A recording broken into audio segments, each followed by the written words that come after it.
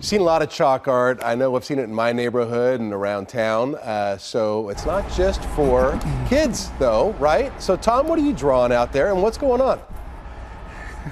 Yeah, you know, I actually love chalk art. When my kids were little, I always had a big thing of chalk art just inside the garage door. They'd grab it anytime they wanted, but I always did the old standard. Ever since I was like, I don't know, first grade, I put sunglasses on a sun, and that hasn't changed. And yeah, I'm out here at the Scottsdale Artist School, and these are some fantastic artists, and joining me is Trudy Hayes, the executive director. Trudy, these aren't amateurs. Who are we looking at out here? You are looking at professional teaching artists, and we have 5 of them here today with us. So we've got Lisa Breathauer, we've got Holly Schinneller, and we've got Sandra Zally, we've got Darlene Curtis and Nancy Price. Artwork on the sidewalk is inspirational. What were you guys thinking when you decided to have them all come out today? So what we were thinking is, we look at this, they're creating what we're calling the pathway back. So it's all about community, hope, healing, and they've all chosen subjects that really inspire each of them.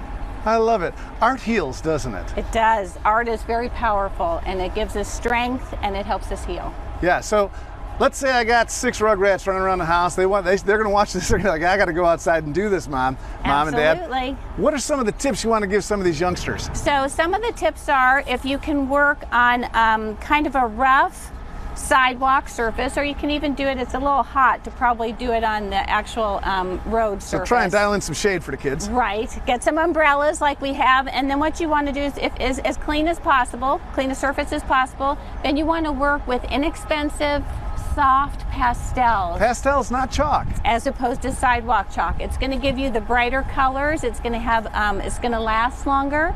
So what you can do I love those bright colors. I mean, you could eat goldfish, or you could eat goldfish blast, which are really great. So yeah, you want the colors. Absolutely. So you start with that, and what you want to do is you want to start in and work out, so you're not stepping on your artwork along the way. I end up with that stuff all over my knees every time. So you start in the middle and then work out from there. Absolutely. And then once you get further along and you want to start blending, you can use tools like this. You can use just some packing foam. Yeah, for show blending. Brian that. What some ideas that you had there? Some packing foam for blending. You can use a paintbrush.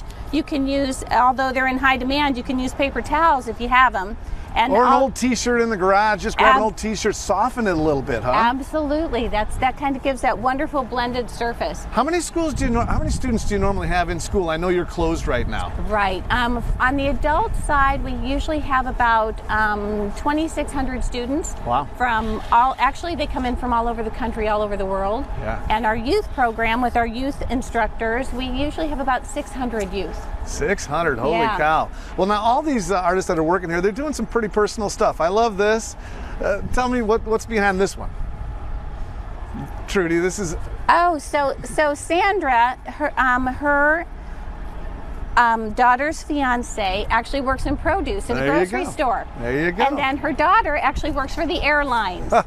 So this is very personal to Sandra. I love it. Now, one of the things to do, and I'm going to steal this for 2 seconds if I can.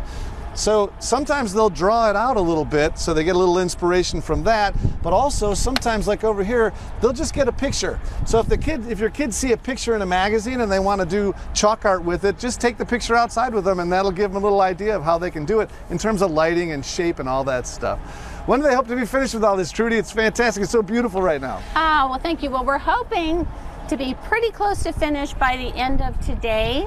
We might have a little bit more finished work tomorrow, but we would like people, if they're driving by, you know, just take a quick look and, you know, great photo op. And also, you know, I think the message is what we're really trying to get across. It's the pathway back.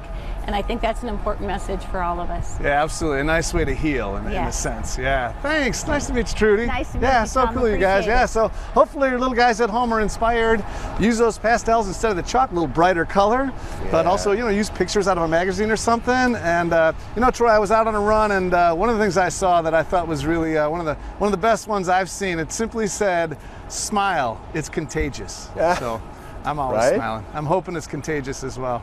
And that has been scientifically verified. There's not a lot of questioning. We don't have to test a lot on that. There's no lab work involved. Very contagious. Yeah. Yeah, and when you have braces for 5 years, you smile all the time after that. Tom, you always bring it back to something homey. I love it, buddy. It's always great having you out in the field.